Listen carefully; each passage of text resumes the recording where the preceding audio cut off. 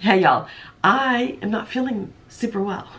I'm a little under the weather, and I was gonna try to think of something cute like bzzz, because today's video is a bee themed video, and I thought I couldn't think of anything funny or cute. So instead of let's talking about it, let's be about it and let's get crafting. On this channel, I love to share easy DIYs and budget home decor. And if we haven't met yet, my name is Lisa, and this is Our Gray House. We're going to see how far I can get through this video with my voice.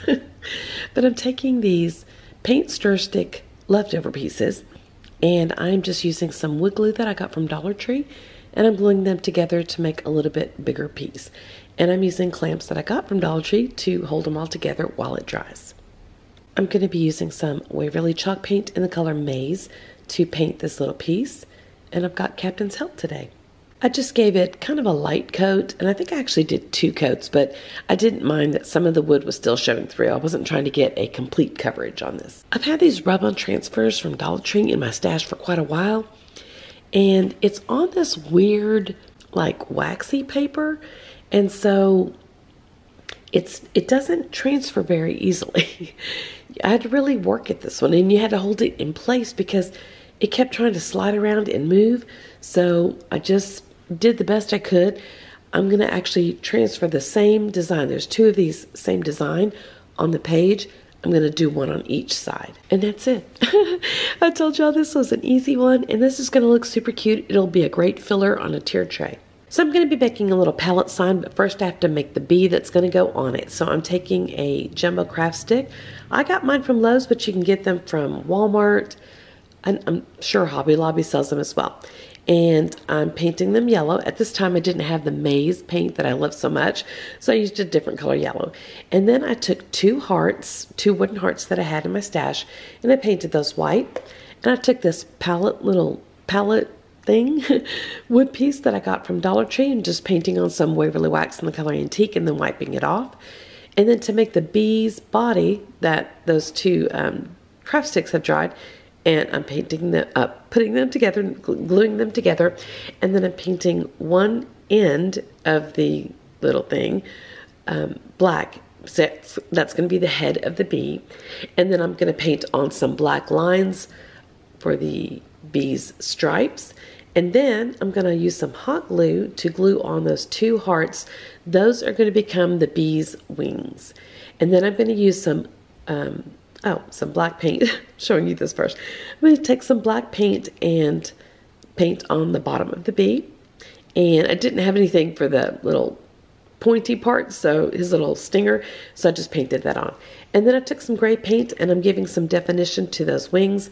I took my Cricut and I made a decal that said BU. And ordinarily vinyl doesn't stick that well to waxed wood, but it's sticking so far so good on this one, because I made this I think last year, and just making sure that's pressed down carefully. And this is how it turned out. I think it is super cute. I just love everything about it. This video is part of the Talented Creators collaboration, and it is hosted by DIY with Aria, Lowly D's Creations, and the co-host is Farmhouse Frugally, and the guest host is Lovely Moments Creating.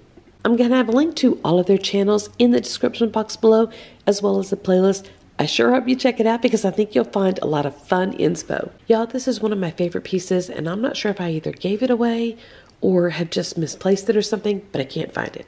Anyways, we cut this little gnome shape out of some wood, and I say we because obviously it was Marvin cutting it, not me. And then I took some carbon paper, and I am kind of tracing on some of the details of this gnome, so that way I can, when I go back later to kind of do it, I know where things are supposed to go and I'm not having to guess. And what I did was just take a picture of a gnome and printed it out, and that's what I used as my little stencil. This is his nose, this little half-round wood bead that I painted peach, kind of like peach-ish color.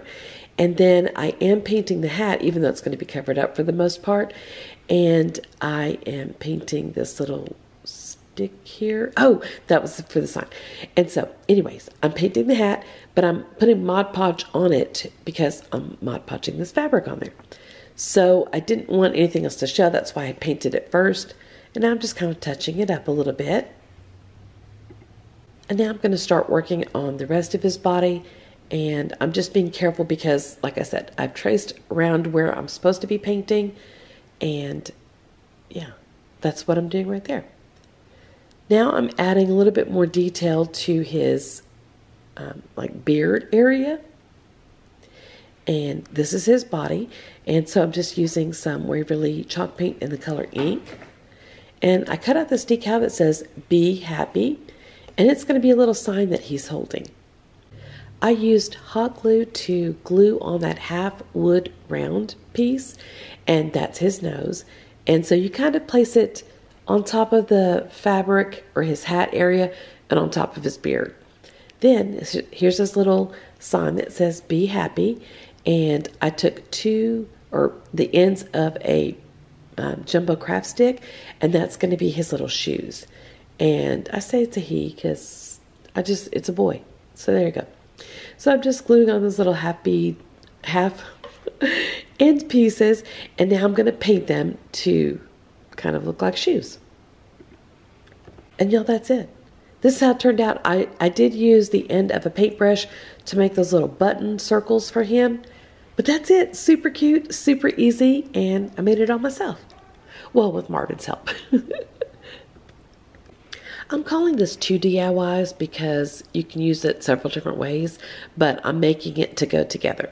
So I'm taking some Waverly wax in the color Antique, and I am painting on, and then I'll be using that damp scrap piece of cloth to wipe off the excess, and then I'll let it dry completely. I used my Cricut to cut out this bee honeycomb decal, and I'm just weeding out the inside pieces. Then I used some paper transfer tape, and I'm going to use that to apply the decal to the wood piece. Now, I will tell you, as I mentioned before, the vinyl does not stick to wood that you use Waverly wax on, or a wax product on. It just doesn't stick very well. So you kind of have to press it down, and you kind of have to just be extra careful with it. But yeah, it works out fine, but you just have to take a little extra care with it. So then, as you'll see, I'm just kind of positioning it, making sure it is where I want it to be. And then I'm going to start to remove the transfer tape, but it lifts up a little bit. I kind of have to fidget with it just a little bit, but it ends up working. Then I take some Waverly chalk paint in the color Maize, and I take a dauber sponge brush that I got from Dollar Tree, and I'm just dabbing, pouncing up and down on the wood piece to make that stencil, make that honeycomb pattern come out to make the honeycomb pattern. Then I just pull back that vinyl and reveal that honeycomb pattern. Turns out really cute. So this is how it looks, and it's just how I want it. You could use this as a background piece for something. You could use it just as a filler piece on a tier tray, anything you want. Then I took that smaller piece, and I'm using some Waverly chalk paint in the color Ink, and I'm using my chippy brush to give it a good coat of paint, but not full coat of paint, because I want it to look kind of rustic, kind of old. I did cut out another stencil. To make a stencil, you just basically cut out a decal, and you just take out the part that you want to paint, and it's the words "Let It Be," and I'm just trying to position it where I want to on there. Now, a trick to have crisp lines is to go over that stencil with your base coat first. Then you go back with the color that you're wanting to use. I'm using Waverly chalk paint in the color, I think it's called Snow White, and just, like I said, pouncing up and down with that little sponge dauber brush that I got from Dollar Tree. The wood I'm using is not super smooth, so when I pull back the stencil, it wasn't as crisp as maybe it could have been. Even though I did that little extra prep work of doing that base coat down, it still was not super crisp, but in my defense, the wood was really not very smooth. Even though I had sanded it really well, it still wasn't that smooth, but it all works out in the end. I cut out this little bee decal with my Cricut, and now I'm just going to put that on the bottom of the, kind of reverse weeded it. I put it on the transfer tape first, and then I weeded it out. And now I'm applying it to the wood piece. And then I'm going to paint it with Waverly chalk paint in the color Snow White. Just pouncing up and down with that sponge dauber brush. This is really easy to do, but again, the wood's not smooth, so it's a little choppy when I'm done, but you know, it works out. I didn't show this, but I did add some yellow to it, and like I said, it turned out super cute. I love it. But I love it even more paired with that honeycomb piece that I made, and I'm going to be using it as a set on my tier tray, but I just love how it looks. I think it looks so cute. I think it looks beautiful. All right, here's another one that I did. I want to say this video came out last year. Maybe it was the year before. Anyways, I painted that little wood piece with Waverly chalk paint in the color ink, and I am using some Mod Podge on this larger wood piece because I'm going to Mod Podge this fabric on. I think I got the fabric from Hobby Lobby, if I remember correctly. Then I'm taking my little rotary cutter and I'm cutting off the excess fabric. And this is before I learned the heat activated Mod Podge method. So I'm just adding a little bit of Mod Podge and then slowly pressing that fabric down and then lifting it up, adding some more Mod Podge and slowly pressing that fabric down. I'm trying to avoid wrinkles and stretching the fabric too much. Then with my Cricut, I made a decal that said, "Be kind," and I'm just attaching that to the front of that little wood piece that I painted black. Then I'm adding little cubes. I'm pretty sure I got these from Dollar Tree, and I'm adding it to the back of the sign so that it'll stand up. And then I'm hot gluing the little Be Kind sign to the front. And this is how it turned out. It is, I just think it's adorable. How are y'all liking the video so far? I love bee-themed decor, so I really like this video.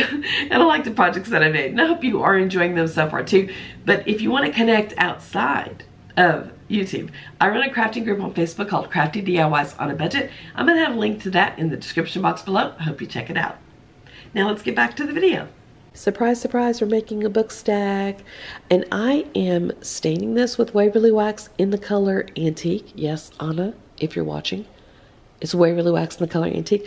She had said, "Oh, Mama, you always say Waverly Wax in the color Antique," which I do. But if you're watching this video for the first time and you've never seen my videos before, maybe you're wondering, "Oh my gosh, what beautiful brown color is that?" And I'd say it's Waverly Wax in the color Antique. So I'm staining all of these, even though I'm going to go back later and paint some of them.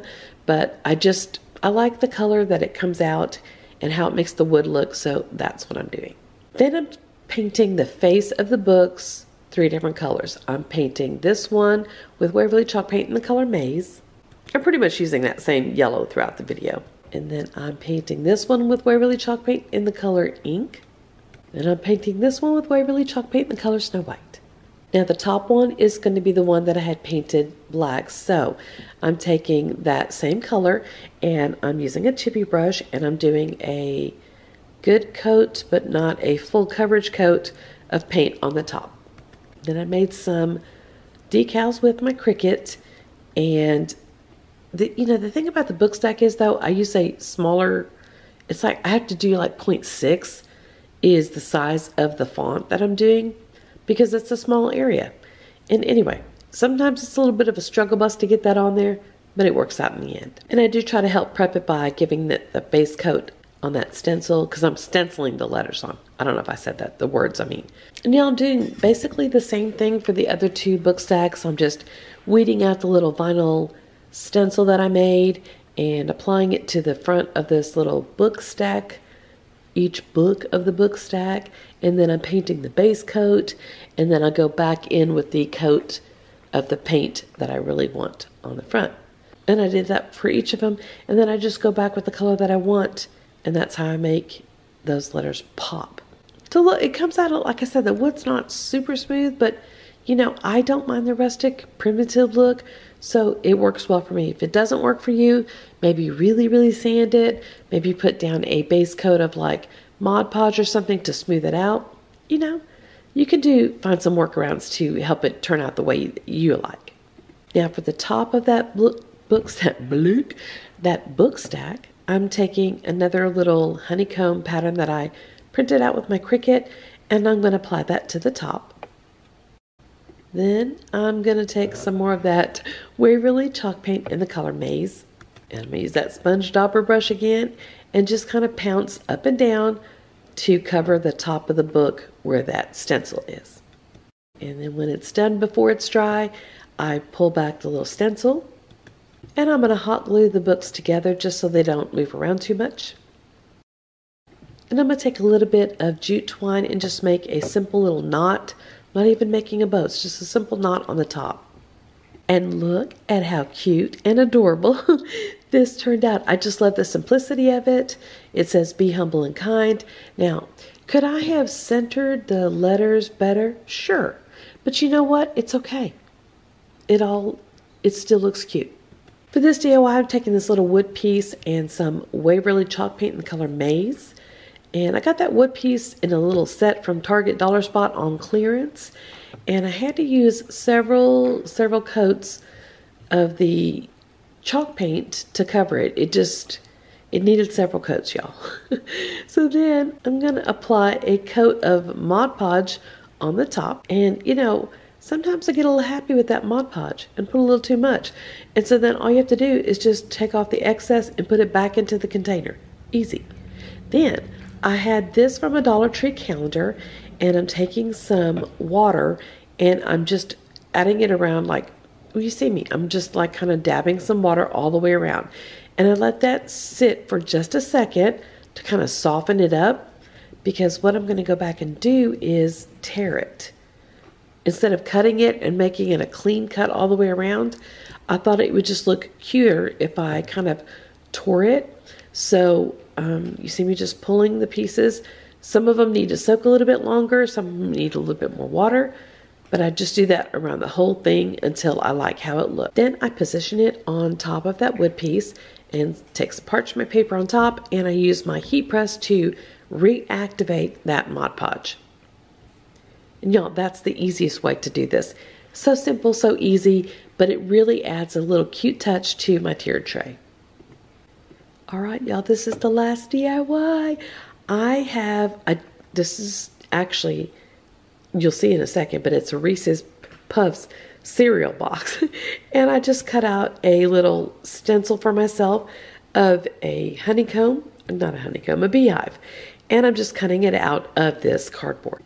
And I'm painting the cereal box side that you can see. Well, I'm going to paint both sides with Waverly, I think that's not Waverly paint. Anyway, I'm painting it black. And like I said, I did both sides. Then I took some twine and I just cut off some strips, and now I'm layering the strips on with some hot glue all the way across. And I am going past the edges of it because I'm just going to trim it down with scissors later. I think it makes it look neater that way instead of really trying to have to focus on having the right length, the right size, the right number, all that kind of stuff. We're just going to bypass that and just add these little strips on and cut it later. And here I'm just taking some scissors and just trimming that down following the pattern of the cardboard. I'm making a little mini wreath and I need a little bee to go on it, so I cut out 3 circles with my little punch press thing in black, 3 circles in black, 3 circles in yellow, and then I'm folding them in half. And I'm just taking some Elmer's school glue, the purple one, because that's what I have on hand, and I'm going to be attaching these all together. A black one, yellow one, black one, yellow one, black. And Captain came to help. Now back to the beehive. I am taking some more twine and I'm going to go around the edge of the beehive. And once I make it all the way around, I'm going to go in with a second layer of twine around the edge just to kind of build it up a little bit more. Then I'm taking another piece of twine and I'm making a little circle on the front, and I do go around it twice. Yep, you see me there going for a second pass. And then I'm taking some black paint and I'm painting the inside of the little opening of the beehive. And I have Captain's help for this messy bow, and I'm just layering down some black and white and yellow ribbons, and then I'm going to use a piece of twine to tie them all together. And I'm going to hot glue using a generous amount of hot glue. I'm going to hot glue that beehive to the front there. I'm going to add a little bit more hot glue on the back because, like I said, I don't want this going anywhere. And then I take that bee and I place it down. I use some parchment paper to make some little wings, and I'm just going to hot glue them down right onto the beehive, like so. And then I'm going to hot glue that messy bow in that other corner. And again, using a lot of hot glue because for whatever reason, this messy bow did not want to stay glued to the wreath. I thought I was going to have to use some twine to like wrap it around or something. But anyway, ended up getting it to stick. And then I made a little finger bow and I put that in the middle. And y'all, this is how it turned out. I think it looks super cute. Although, kind of looking at it now, I think maybe I need to add some antenna for that bee. But anyway, it looks super cute. I love how it turned out, and I think it's going to look fabulous on my tiered tray. Here is another look at all of the pieces that I made today, minus the gnome because I don't know where I put that.